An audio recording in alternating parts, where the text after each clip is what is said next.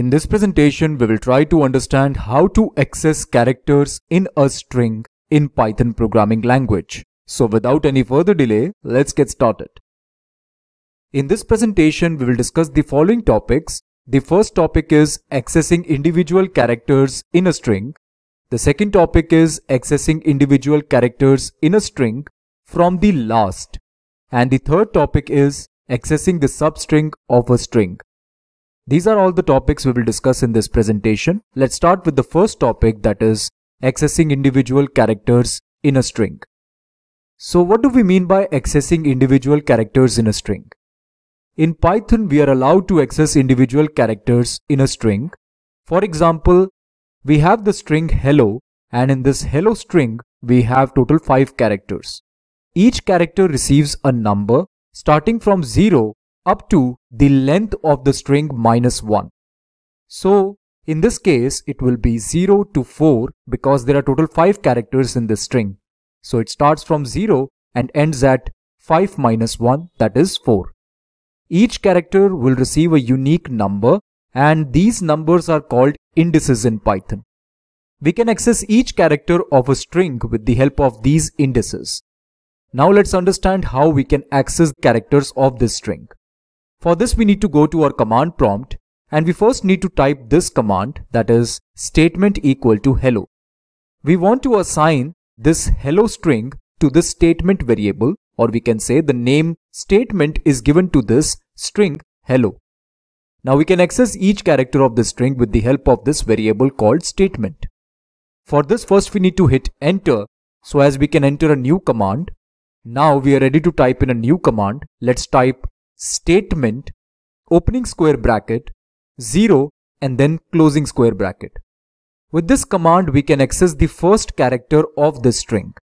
As I have passed the index 0 in these square brackets, this means that I am trying to access the first character of this string, as the first character has this unique number 0. In this way, we can access the individual characters of this string. If we want to access, let's say, the second character of the string, we need to pass the value 1 within these square brackets. Now we can hit enter and we will get the character h. If we want to access, let's say, this character, then we need to write 2 here instead of 0. And then we hit enter, we will get L as an output on the screen. I hope this idea is clear. In this way, we can access individual characters of a string in Python. Internally, this is how a string is represented in Python.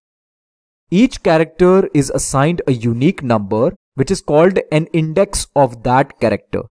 With the help of that index, we can access that character.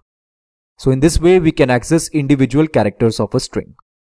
Now we are done with this topic of accessing individual characters. Let's move on to the next topic, that is accessing individual characters from the last. What do we mean by accessing individual characters from the last? Let's consider the same example to understand this topic. Now, I would like to tell you one more way of accessing the characters of this particular string. We can access these characters from the last also by using negative indexing. We know that each character receives a unique number, which is a positive number. Apart from this, each character also receives a negative number. This is what is called negative index of that character. This character receives -1 as this is the last character of this string. So last character of any string will receive -1 as the index. This character receives -2. This character receives -3. This character receives -4. And finally, this character receives -5. So indexing will start from -1 from the last, and it goes up to the length of the string. Of course, this must be minus of the length of the string. So this must be -5 in this case because there are total 5 characters in this string. So the index ranges from -1 to -5 in this case. Now with the help of these negative indices, we can also access these characters. And that too from the last if we want to. Although we can use positive indices as well. It is totally fine. Now let's consider the same variable statement and assign hello to it. Now we are ready to access the last character of the string with the help of this negative index. For this we need to type statement, then opening square bracket, -1 and then closing square bracket. In this way we can access the last character of the string. If we have any string, or let's say if the user has provided a string, and if we want to access the last character of the string, then we can easily access the last character by just writing -1. We do not have to know the length of the string. This is the benefit negative index provides us. If we hit enter, we will get character O, because character O has index -1.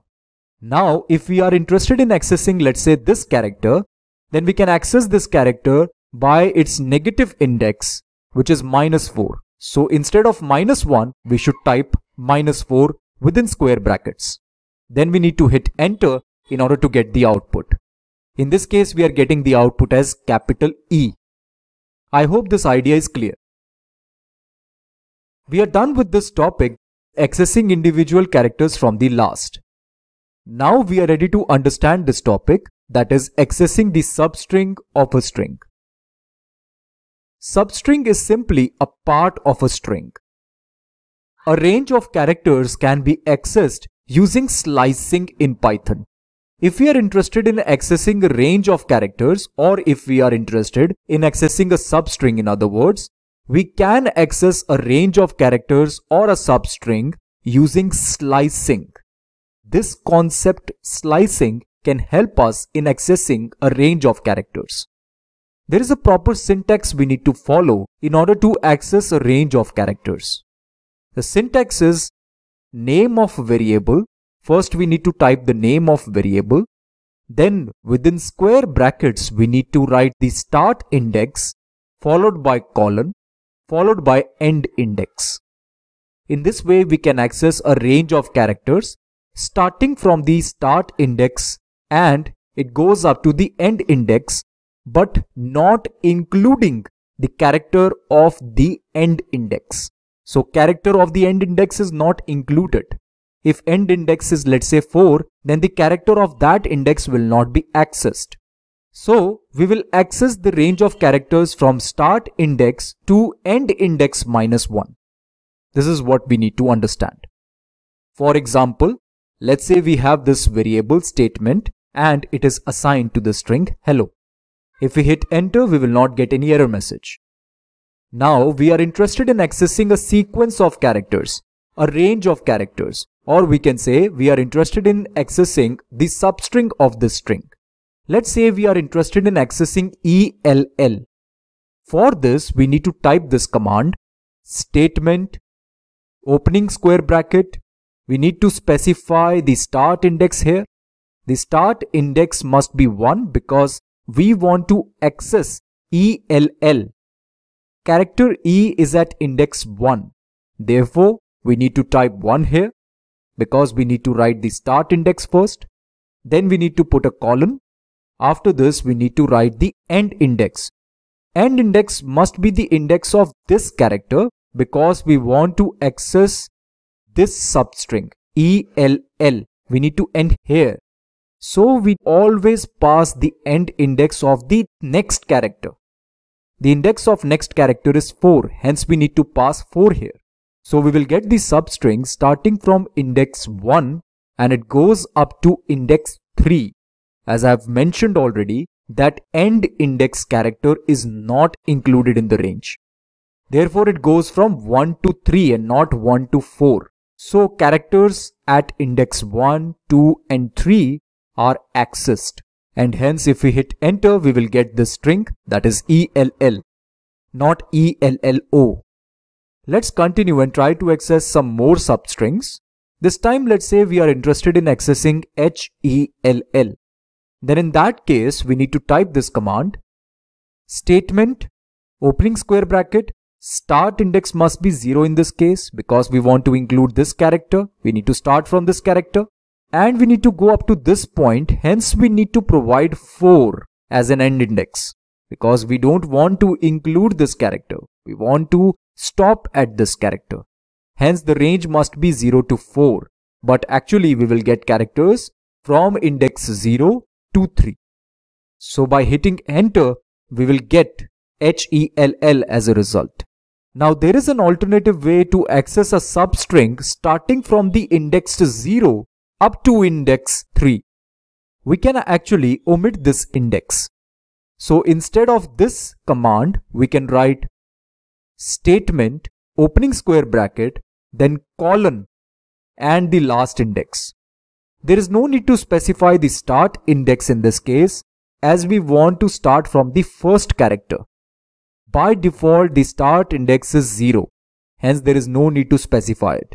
If we hit enter, we will get the string HELL. We can also provide negative indices. For example, we can write this command statement, opening square bracket, -4, colon, -1, then closing square bracket. What does it mean? -4 is the index of this character and -1 is the index of this character.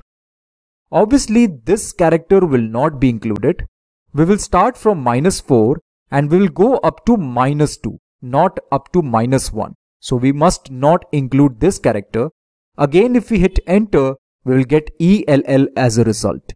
So we will get the substring ELL because index of this character is -4 and index of this character is -2.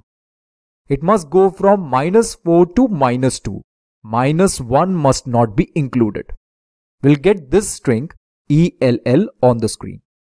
So this is all about accessing substrings of a string. And this means we are done with all these topics. We have understood how to access individual characters of a string. We have understood how to access individual characters from the last, and also we have learned how to access the substring of a string. This means we are done with this lecture. Okay friends, this is it for now. Thank you for watching this presentation. I'll see you in the next one.